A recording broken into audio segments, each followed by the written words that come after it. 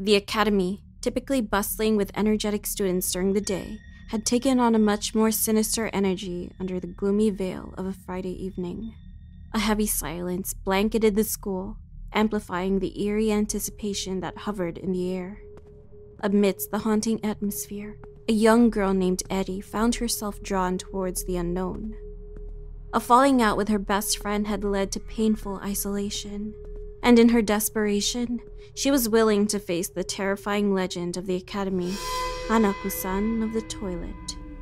Climbing the ancient staircase leading to the third floor, her heart pounded with anxiety. Her desire for reconciliation pushed her forward to the girls' bathroom.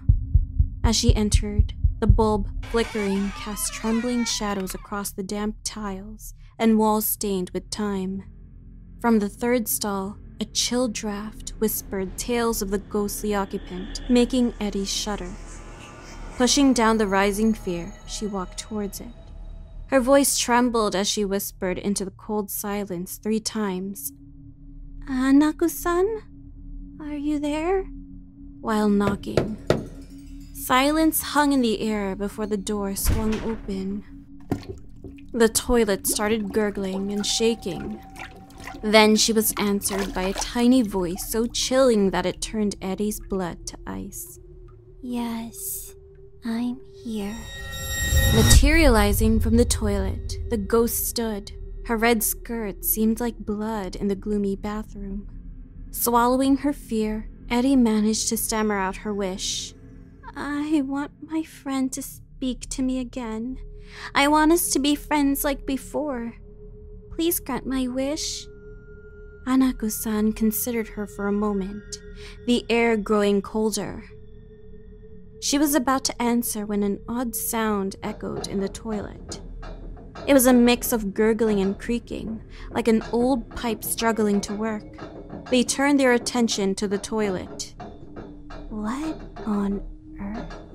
Hanako-san began, her voice trailing off as the toilet seat began to shake violently. With a sudden burst, the lid flew open and a geyser of water shot up, drenching Eddie. Eddie shrieked in surprise, but Hanako-san merely raised an eyebrow in curiosity. From the chaos, another figure emerged, Hanako-kun, a boy dressed in an old-fashioned school uniform. His face held a mischievous grin, his demeanor playful, a stark contrast to the eeriness of Hanako-san. His unexpected arrival took Hanako-san aback. "Phew, sorry for the lateness. What did I miss?" Hanako-kun asked, looking between the stunned Eddie and unimpressed Hanako-san.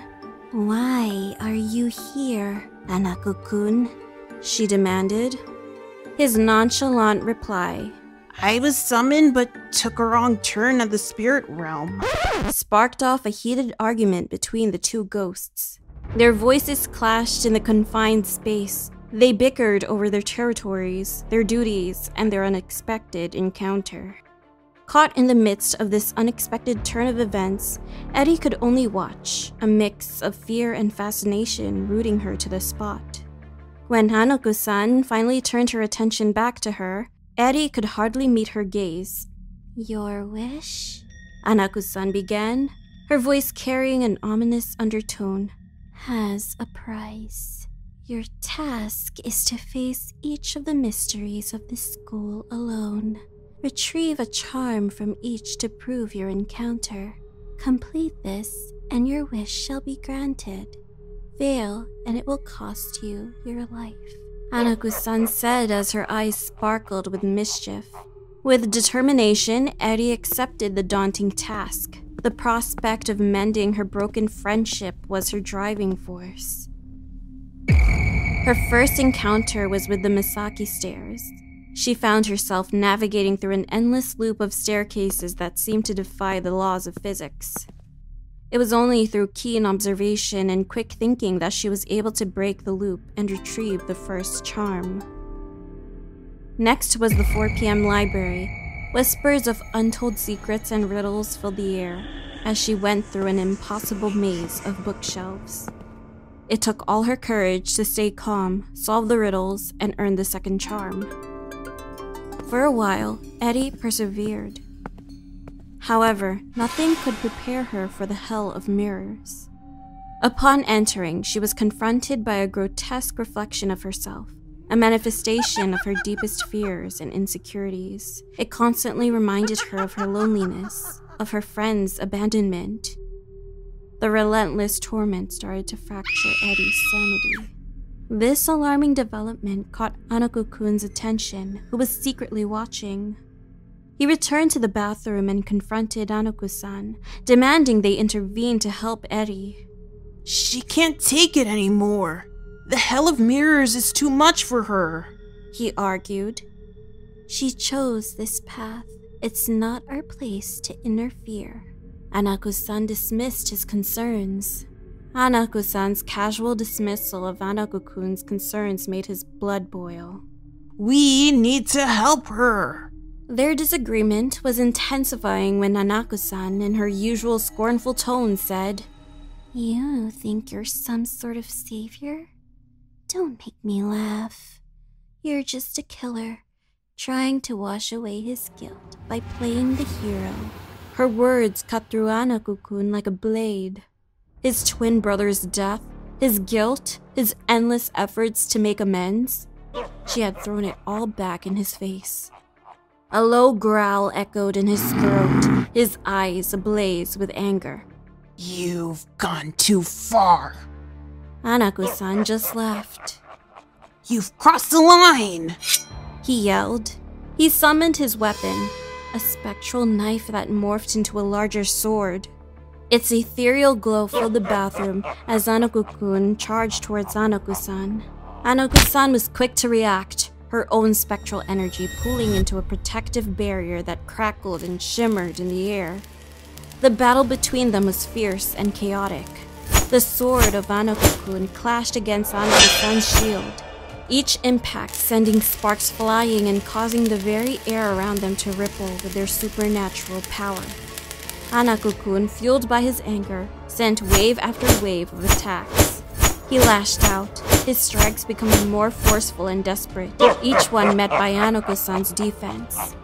At the height of their confrontation, the bathroom was unrecognizable. The mirrors were shattered, their broken fragments scattered over the floor.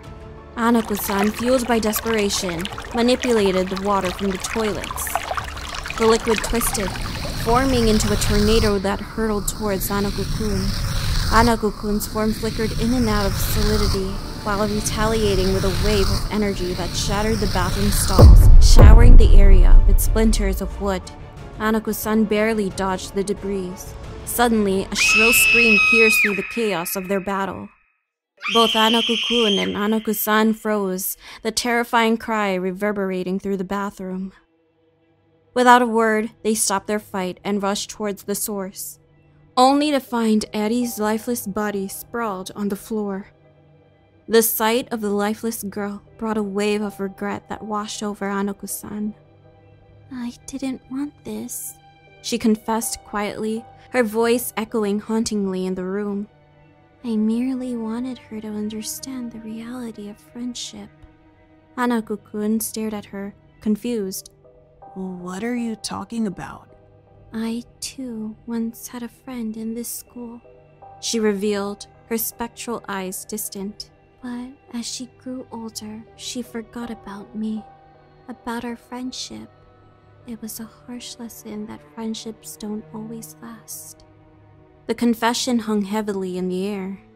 He knew the pain of being forgotten, left behind by the relentless march of time. Slowly, he reached out and placed a hand on her shoulder. You're not alone anymore. With a surprised look, Hanako-san turned to face him. The shared understanding sparked an unlikely alliance, born from the shared guilt and the resolve to prevent any more students from meeting a fate like Eddie's. Next time, Hanako-kun declared, a glimmer of hope in his eyes, we'll make sure to guide them better. Together. Their decision marked the start of a new partnership. The school bathroom, once the site of their heated battle, became the symbol of their shared commitment. As the guardians of the school, Hanako-kun and Hanako-san vowed to guide their summoners together.